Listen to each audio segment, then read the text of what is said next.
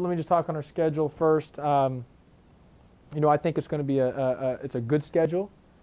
Again, and I said this in the press release as well. This is year 2 of our situation. It's not year 6. It's not year 8.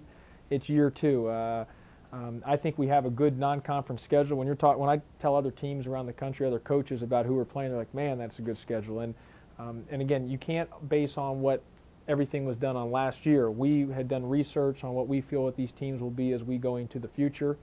Some of the teams were locked in based on an event when we played against LSU in the exempted event, and we'll play LSU in Tupelo, Mississippi. But otherwise, I think it's a challenging schedule. It's a good schedule, and everyone's got to remember that we are young. I mean, are we talented? Yes, but we are young. We've got to get everyone, which I expect, everyone through the clearinghouse, and I think it's going to be ready for us and an improved Conference USA with more new coaches and everything else. So I think it's a good balance and test from top to bottom.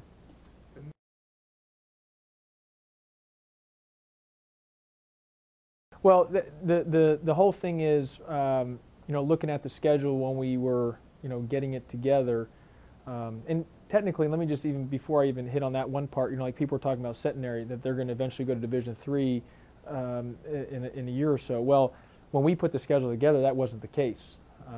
That was not even talked about. That was that happened after contracts were signed and everything else.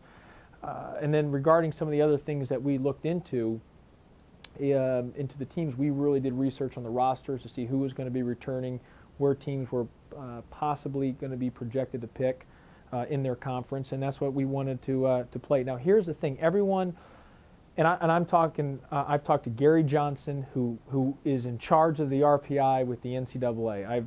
We had Jerry Palm talk to us at the conference league meetings.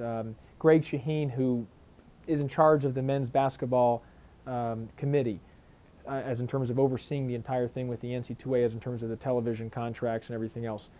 Every one of those guys talked about, you talked about RPI or the numbers. The biggest thing is teams that you play need to win 18 to 24 games. It doesn't matter who they play, how they play. Now, it's got to be Division I opponents. That's the thing. It's got to be Division I out of those things. But that is the most important thing, is in that stretch there of teams that you play, win or lose, the teams that you're playing, the most important thing is that they win 18 to 24 games total. That's in that stretch there. Anything more than 24 is great, but it's got to be at least 18. I mean, that's the big magic number. 20 is that's when you really start moving up. So that's what we're looking at, more so than I know everyone talks about, well, this team had a low RPI or this team's it's not about the RPI numbers, it's about the wins. Will they get 18 to 24 wins in their time for the season? Obviously, they've got to do their job like we have to do our job during the year.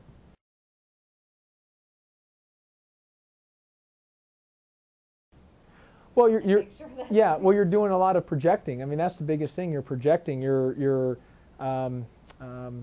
predicting of what could happen. You're looking at their recruiting classes, who's returning, all those different things. And here's the other thing with us. Everyone says, well, play this opponent, play that opponent. There's a few things to think about. We've got to get a certain amount of home games. I mean, those are the facts. I mean, I'm required per our administration, we've got to have a certain amount of home games. So yes, we can get home games, but then in the following year, you got to return them to back to that spot. So it's not as easy as it sounds. And sometimes teams don't just want to play Memphis. I mean, I know sometimes teams say, well, yeah, we'll play you, but again, it's either a home and home, or it wants to be a neutral site. We need to have home games, especially from the administration. They want us to have as many home games as we can, because that's important, and still have good names, and I think we do that. It's unfortunate that the Gonzaga-Tennessee series is together instead of alternating. That would probably be, I know that would make the fans a little more happier if it was alternating, where one was at home, one was on the road. But again, I think it's a solid schedule. It's a good schedule. We are in year 2. We do have a young team, talented. Figuring everyone gets through the clearinghouse, we have a good team and a young team, but the schedule's challenging enough and will give us a lot of good tests throughout the season.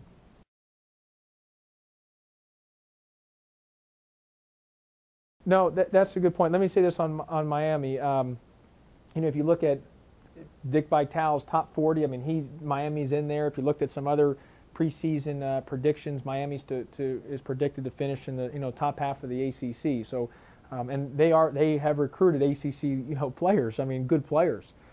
So they're going to be a good game, and that's going to be a national televised game. It'll be at 11 p.m. local time. It'll be the kickoff of college basketball, like it was a few years ago when we played UMass. And then Georgetown's a good home game. Look, I understand from the fans' perspective. If I was sitting in their chairs, I want us to play this name, that name, this name, that. I can totally understand it. I totally understand. I totally get it. But again, in the position that I'm in the chair that I'm in, I've got to also recognize, okay, that what is best to build as we keep going, to in the future. I mean, here's the thing: and I've said this. I mean, we were, drowning last year before we even stepped on the court. I mean, drowning. We got to a buoy and we were able to kind of hang on, and there's been a ship to kind of get us there. But we haven't got to land yet and been out of the woodworks. I mean, we still got to put multiple recruiting classes together. We still got to produce on the court, and again, it's not happening overnight. It's going to keep taking time. And you look at the following year, because of the situation, Tennessee and Gonzaga come back to your home base, and we'll have to return the game to Miami and then return the game to Georgetown. So there's going to be other situations like that. And you're right, LSU would have been nice to have been at home, but technically, even though it's not a home game, it's close enough for the fans to drive up and make it a home game in Tupelo.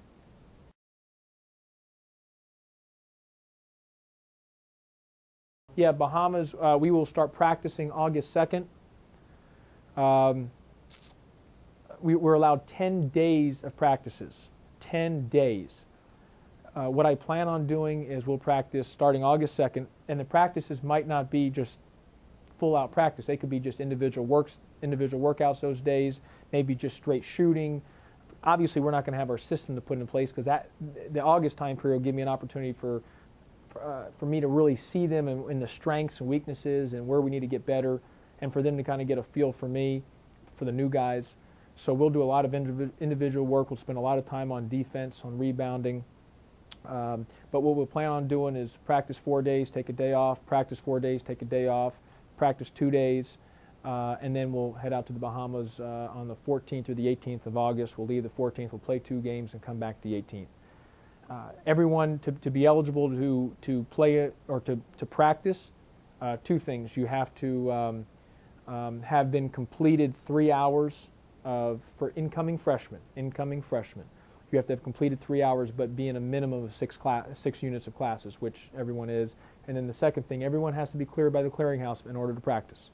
And again, we're not the only schoolers. It's going through. It's nationwide, but we're waiting on that. I expect everyone to be cleared by the beginning of August. That's my expectation. And if that's the case, then everyone can practice. Everyone will be cleared. But when you sign that many guys, there's going to be a lot of paperwork and documentation needed, and it just takes a little longer than the normal routine.